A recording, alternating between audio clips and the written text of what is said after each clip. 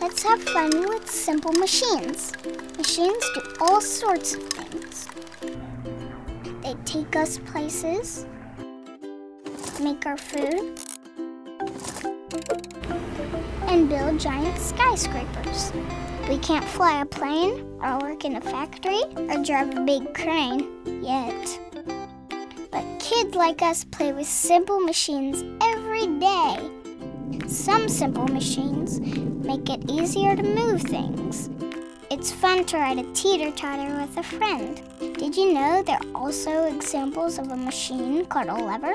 A lever is a simple machine that can help you lift something you usually can't pick up, like my friend Sam. The part in the middle of the teeter-totter is called a fulcrum.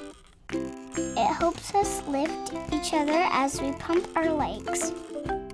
A slide is an example of a simple machine called an inclined plane. An inclined plane slants up like this. It's much easier to push this heavy dinosaur up a slide than it would be to carry him up the stairs. And once we're at the top, it's even more fun to slide down. My big wheel uses another simple machine called a wheel and axle. That's a wheel with a rod through the middle. When the smaller rod spins, the wheel spins too. If I put Rex on the ground and gave him a shove, he doesn't move very far. But if we put him on my big wheel, away he goes. Hey Rex, wait up.